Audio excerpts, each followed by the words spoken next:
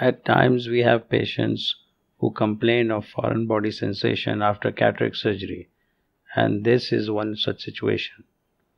And here we found a foreign body, a fiber which was protruding through the incision and coming in contact with the eyelid when the eyelid was moving.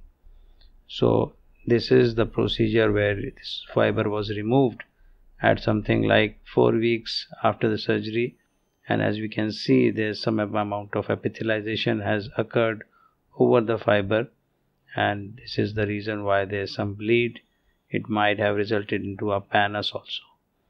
And looking at this fiber, we can see that it seems to be a single fiber which is slightly green in color. Looks like cotton, though we have not confirmed this on microscope or any other method.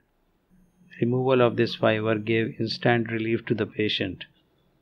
So the message is that whenever you have a patient who complains of foreign body sensation after surgery, do lift the lid and examine, and you may give immediate relief to the patient. Thank you.